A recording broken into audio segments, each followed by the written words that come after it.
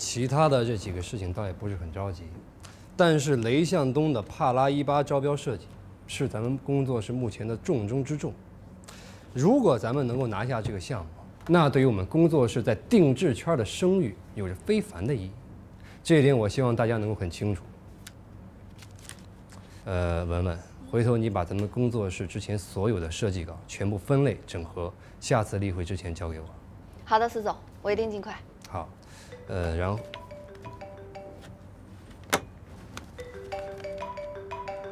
不好意思，我接个电话。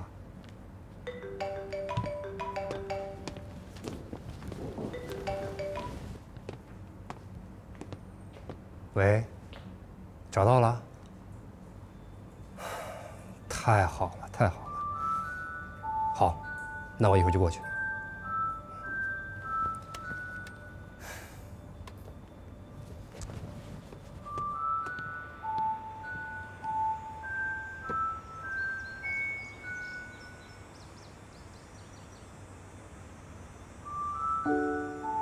高小姐，我们对设计师的基本功还是有比较高的要求，真的非常抱歉。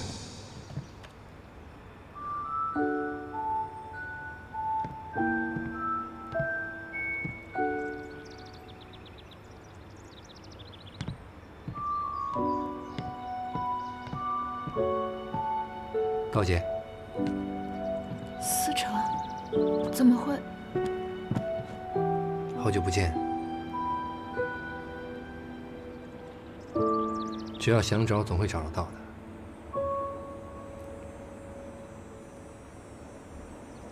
你是不是最近都没有休息好，看着有些憔悴？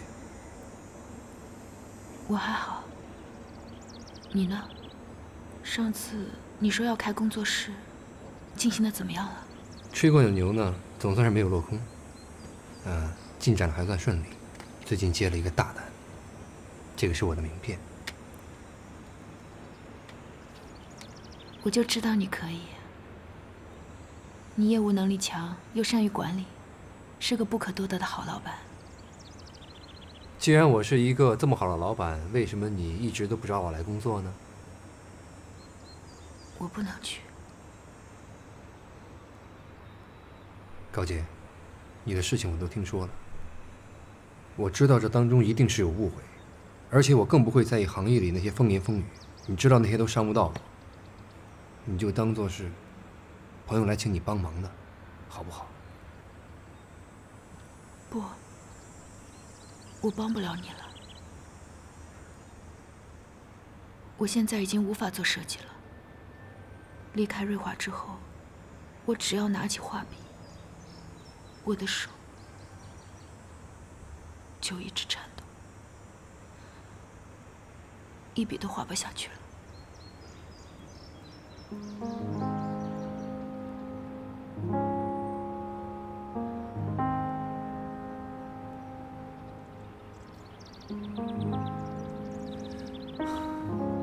别担心，你就是因为太累了。设计师本来就是一个需要培养灵感的职业，状态时有时没有那都是正常的。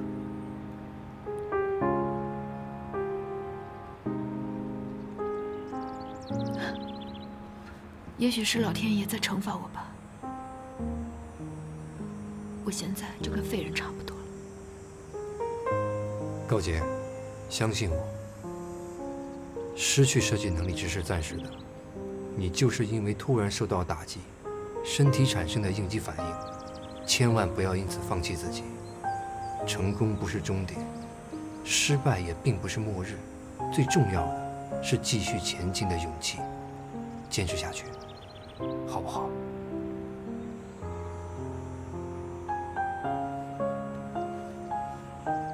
而且你妈妈现在这个状态，你也需要一份稳定的工作，不是吗？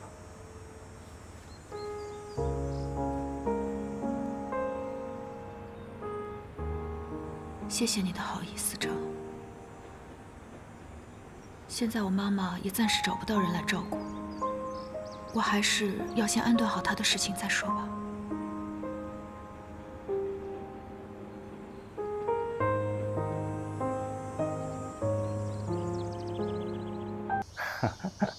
你画的好好啊！阿姨画的也很好。这儿。你公司这么忙，怎么还有时间来看我们呀？古有刘备三顾茅庐请诸葛亮，今天就有司城三顾茅庐请高洁。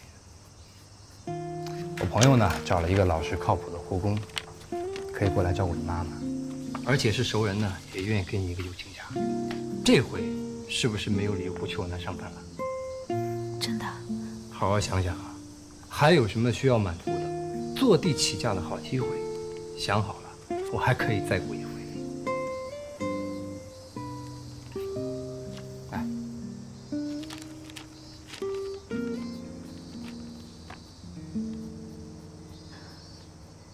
谢谢你啊，司城。应该的。看，阿姨画的真好。哎，这儿再添两笔。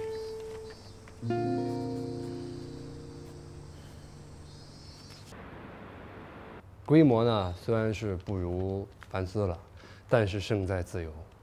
在我这儿，你可以任意的发挥你的才华，绝对不会受到限制。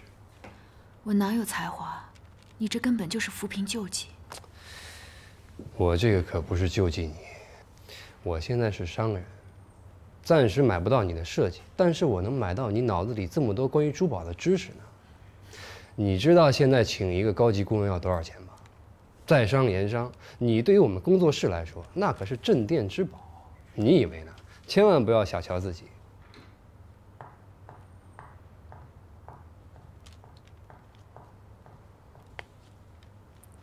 高洁。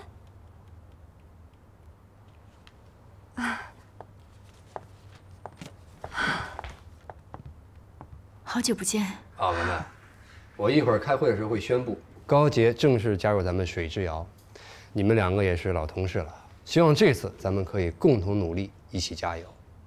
一会儿你有时间的时候呢，带高洁参观一下咱们的工作室。啊，当然了，高洁，你来真的是太好了。你不知道当时你走了之后，我们大家有多想你呢。高洁，来，给你看样东西，这个。雷向东的帕拉伊巴设计招标，水之遥现在的重中之重。我已经让文文去搜集资料了。司总，我不仅收集了资料，而且我把之前所有我的作品都整理了一下，我想给雷总参考一下，您看看。好，好，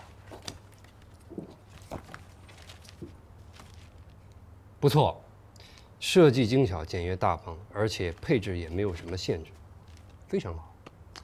可以把这个转交给雷总，正好可以让他自己挑选他想要的风格。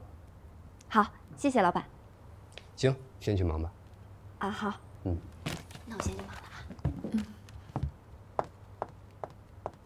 一会儿我得跟你详细的说一下这个项目现在非常大，如果我们能够抓住的话，对我们工作室会有一个非常好的影响。